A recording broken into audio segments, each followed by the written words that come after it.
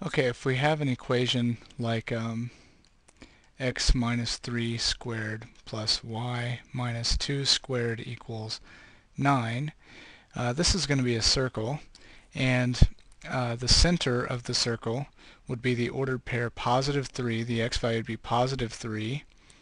The way I like to think about this is what x value makes the x part 0. So if x is 3, this yellow thing is 0. And then the y value is what makes the y part 0, which would be positive 2.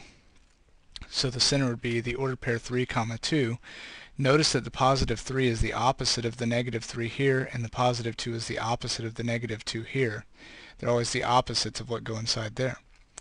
Okay, so the center's at 3 comma 2, and the radius is half the distance across a circle. The radius would be the square root of 9, because up here you can see the radius is squared, so this number is squared. So the square root would be the square root of 9, and so the square root of 9 is 3.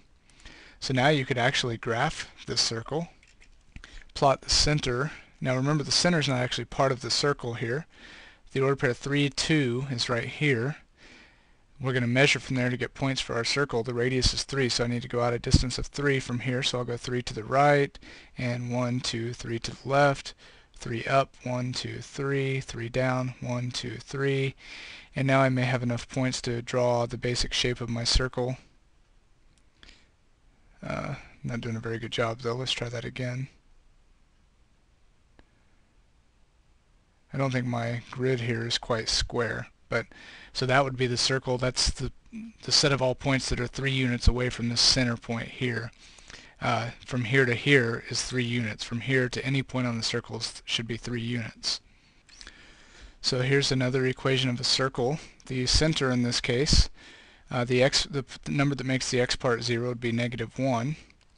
The number that makes the y part 0 is 0, just because y is not being added or subtracted from anything. The radius would be the square root of 12, which is, if you pull the perfect square 4 out, that becomes a 2, so you have 2.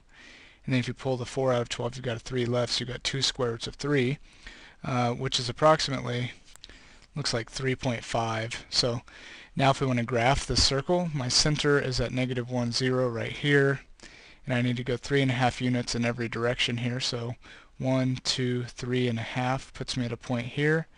1, 2, 3.5 puts me at a point there. 1, 2, 3.5 puts me up here. 1, 2, 3.5 puts me down here.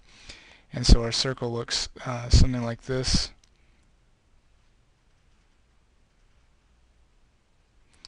Every point on this circle is 3.5 units from the center. So, you know, always think about your x and y coordinates being what numbers make the x and y 0, and then the radius is always the square root of the constant on the right side.